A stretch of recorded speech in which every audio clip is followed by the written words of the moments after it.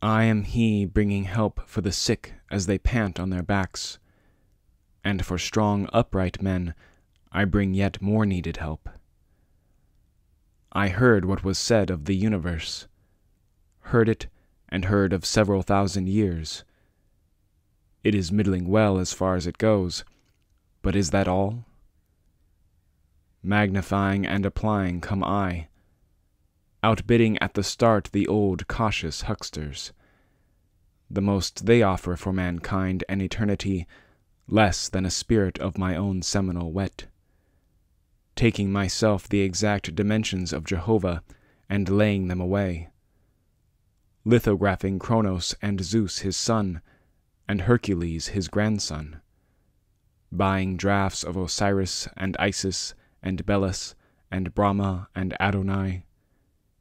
In my portfolio placing Manito loose, and Allah on a leaf, and the crucifix engraved, with Odin, and the hideous-faced Mexitli, and all idols and images, honestly taking them all for what they are worth, and not a cent more.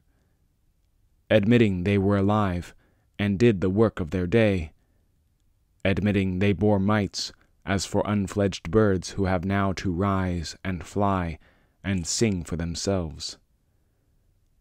Accepting the rough deific sketches to fill out better in myself, bestowing them freely on each man and woman I see, discovering as much or more in a framer framing a house, putting higher claims for him there with his rolled-up sleeves, driving the mallet and chisel, not objecting to special revelations, considering a curl of smoke or a hair on the back of my hand as curious as any revelation.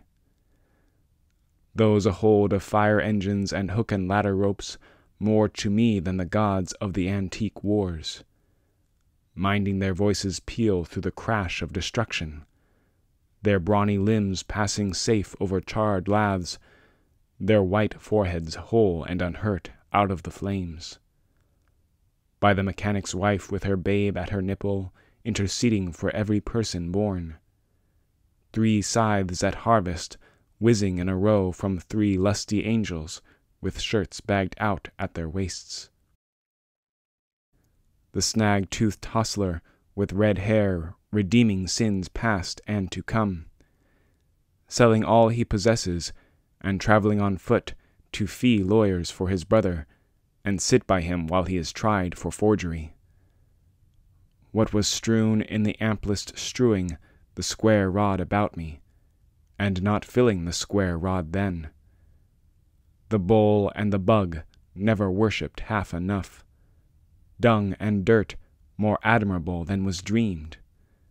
The supernatural of no account, myself waiting my time to be one of the supremes. The day getting ready for me when I shall do as much good as the best, and be as prodigious. Guessing when I am it will not tickle me much to receive puffs out of pulpit or print.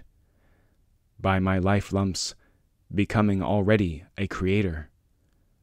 Putting myself here and now to the ambushed womb of the shadows.